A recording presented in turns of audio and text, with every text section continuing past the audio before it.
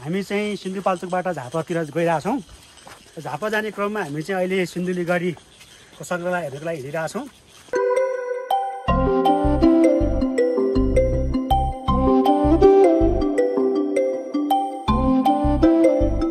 माथि तपाईँले हाम्रो राष्ट्रिय झन्डा फरफराइरहेको देख्न सक्नुहुन्छ। यहाँनिर so guys welcome back to my another vlog. अनि आज हामी छौँ शिखरघाट बजारमा। आज हामी जाँदैछौँ कहाँ रे इलाम भन्थे खोइ कहाँ हो, खासमा हामी जान लागेको झापा बिर्ता मोडमा हो। सो गाइज हामी चाहिँ हाम्रो मण्डलीबाट चर्चबाट चाहिँ सेमिनारको लागि हामी जाँदैछौँ झापा। अनि आज हामी जाने क्रममा यसो 2-4 दिनको के हो टुर जस्तो पनि हो हामी जाँदैछौँ। सो हाम्रो केटाहरू पनि रेडी हुँदैछ, यहाँनिर कोही गाडीमा छन्, कोही कपाल काट्दै सैलुनतिर। सो अब हामी प्रस्थान गर्नेछौँ। हाम्रो भिडियोलाई लास्टसम्म हेरेर साथ दिनु होला। हाम्रो प्रवीणजी हुनुहुन्छ, अलिकति इन्ट्रोडक्सन देऊ यहाँ तिम्रो बारेमा। मेरो नाम प्रवीण हो है। रात मात्र ख्याच देखाउँछ हो त। रत्नपार्कमा गए 2500 भनेर 2000 लिन्थ्यो होला, खोइ देखाउँदै 2500 भनेर कति भने हैन म त 1000 जति लिन्थ्यो। पपकर्न सो गाइज अब हामी हिँड्यौँ, पपकर्न खाँदैछौँ है। डाँडाकोला छोड्यौँ है सुभाष हामीले। सो अहिले हामी 0 किलोमा आइपुग्यौँ। 0 किलोमा होइन अब फ्युल हाल्दैछ गाडीमा। सो हामी अहिले पेट्रोल पम्पमा छौँ 0 किलो। सो गाइज हामी तामाघाटबाट भित्रपट्टि हामी धुलिखेल हुँदै नजाने, हामी चाहिँ यता सर्टकट बाटो हुँदै जाने भन्ने कुरा अब हो। त्यस कारण यता आँप घारी हुँदै 5 खालको आँप घारी हुँदै हामी जाँदैछौँ। सो हामी अहिले आइपुग्यौँ भकुण्डे बेसीमा। सो खाजा खाने टाइम भयो होइन, अब हामी खाजा खानेछौँ। भकुण्डे बेसीको यो के हो यो, हो हामीले चाहिँ खाजा खायौँ। खाजा चाहिँ खाएर हिँडिसक्यौँ। नेपालको आइपुग्नु लागेको छौँ।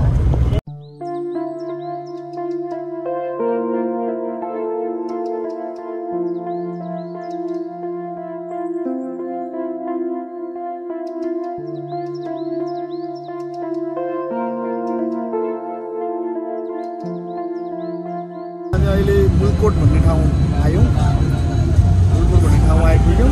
तपाईँहरूले त्यो देख्नु भएको छ नि, मुलकोटको त्यो भिरमा सिसा भएको ठाउँ, त्यहाँ हामी आइपुगेका छौँ। हामी तपाईँहरूलाई देखाउनेछौँ।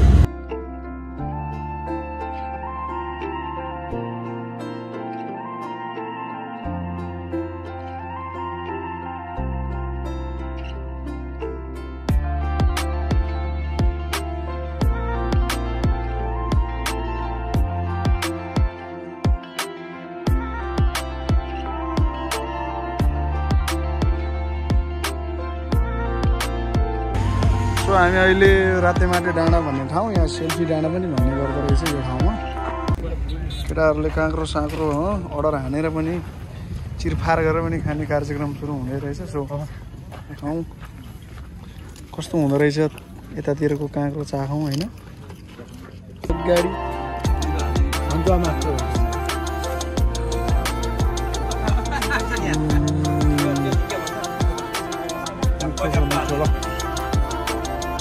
अब हामी हिँड्यौँ यो रातेमाटे डाँडाबाट खुरकोटतिर। सो हामी आइपुग्यौँ खुरकोटमा। अब हामी खाना खानेछौँ।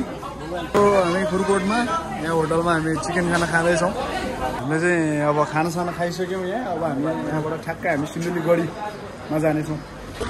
सो हामी अहिले आइपुग्यौँ सिन्धुली गढीमा। अब हामी सिन्धुली गढी सर घुम्ने होइन त। सिन्धुली गढी आयौँ।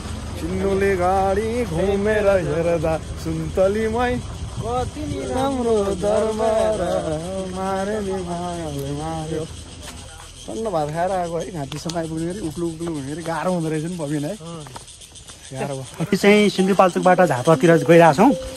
झापा जाने क्रममा हामी चाहिँ अहिले सिन्धुली गढीको सङ्ग्रहालय हेर्नको लागि हिँडिरहेका छौँ। विशेष गरी म परमेश्वरलाई धन्यवाद दिन्छु। हामी सुरक्षित साथ खाना खाएर अहिले दिउँसोको यो 1 बजेको टाइम छ। त्यतिखेर चाहिँ हामी यो सङ्ग्रहालयमा आइरहेका छौँ र विशेष गरी हामी यहाँ घुम्नेछौँ र हेर्नेछौँ। यहाँको रमणीय वातावरण र यो अचम्मको चिज देखेर हामी एकदमै खुसी भएको छौँ। धन्यवाद र भाइ शिखरले गाइड गरिदिनु भएको छ हामीलाई। र विशेष गरी सङ्ग्रहालय हामी आइसकेका छौँ। यहीँ राजबाडी सङ्ग्रहालय छ, एकदमै हामी खुसी छौँ। हुन्छ, धेरै धन्यवाद। भग्नावशेष पहिलाको यहाँ चाहिँ पहिलाको यो थियो, यो भत्केको अहिले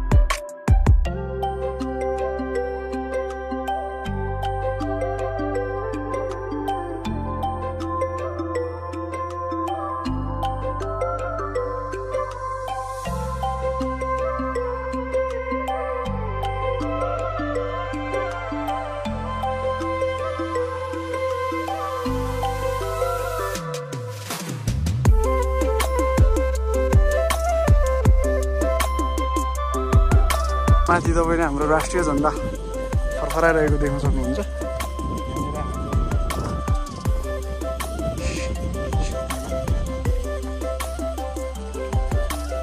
युद्ध हुँदै गरेको अवस्थाको यो चाहिँ एक झलक देख्न सक्नुहुन्छ। हामी यहाँभित्र सङ्ग्रहालयभित्र जानेछौँ। यहाँभित्र चाहिँ भिडियो खिच्न मनाइ रहेछ। हामी भिडियो नखिचिकन हेरेर मात्र आउनेछौँ है त। हामीले चाहिँ अहिले सङ्ग्रहालयभित्र गएर हामीले हेऱ्यौँ अनि यहाँभित्र चाहिँ धेरै कुराहरू हामीले हेर्न पायौँ। हाम्रो इतिहासको पहिलाको पन्नाहरूलाई हेर्दै यहाँभित्र तोप बन्दुक बारुदहरू त्यहाँनिर अब हाम्रो पुर्खाहरूले चाहिँ पहिला लडाइँ खेल्दाखेरि देश बचाउनको लागि चाहिँ युज गरेका हतियारहरू सबै कुरा हामीले हेऱ्यौँ। हाम्रो इतिहासहरू अनि यहाँनिरको सबै कुरा इतिहासहरू हामीले हेर्न पायौँ है त। तपाईँहरू पनि एकचोटि भिजिट हानिदिनु पऱ्यो सिन्धुली गढीमा।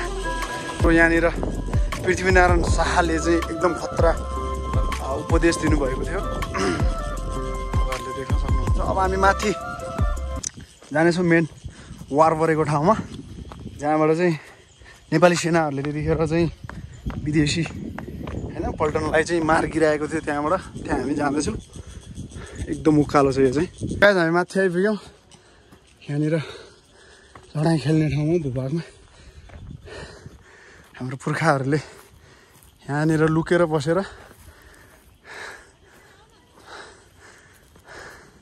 वार गर्ने गर्दाखेरि क्या उदे पलपलबाट हेर्नु परेन। यहाँनिर पानी ट्याङ्की पनि थियो त। सो हामी चाहिँ यहाँनिर पहिला एकदम लडाइँ परेको ठाउँ, यहाँ पानी जम्मा गर्ने यहाँ चाहिँ पहिला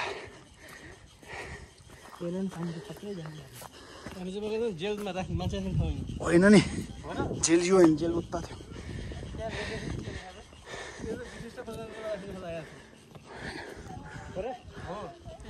यहाँबाट तलतिरबाट चाहिँ सेनाहरू आउँदाखेरि यहाँबाट ढुङ्गा कुल्टाएर चाहिँ उनीहरूलाई परास्त गरेको ठाउँ चाहिँ यो हो। यहाँबाट पुरो तलतिरको सिन्धुली जाने बाटो त्यो पिपी राजमार्ग सबै देखिने रहेछ। सो अब हामीले चाहिँ यहाँको सबै ठाउँहरू हेऱ्यौँ, यहाँ वरपर हेरेर अवलोकन गऱ्यौँ। अब हामी फर्किनेछौँ, बसमा हामी जानेछौँ। अब त्यहाँबाट हाम्रो यात्रा फेरि झापा वीरता मोडतिरको हुनेछ। यहाँबाट अब सिन्धुली बजार हुँदै बर्दिवास हुँदै अब उताबाट कता कता कता त्यहाँ हुँदै हामी जानेछौँ है त गाइस। ल यहाँ सेल्फी डाँडा भन्ने ठाउँमा हामी आइपुग्यौँ।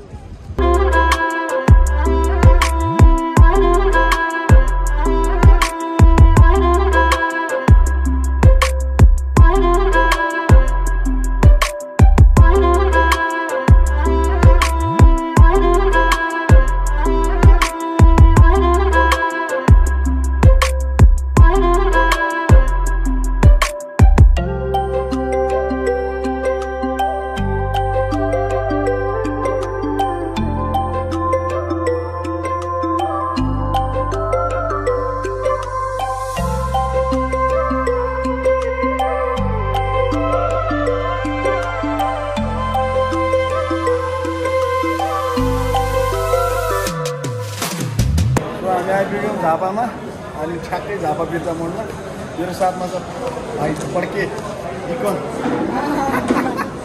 भाइ पनि हामी ल सबैजना भेला भइसकेका छौँ है त।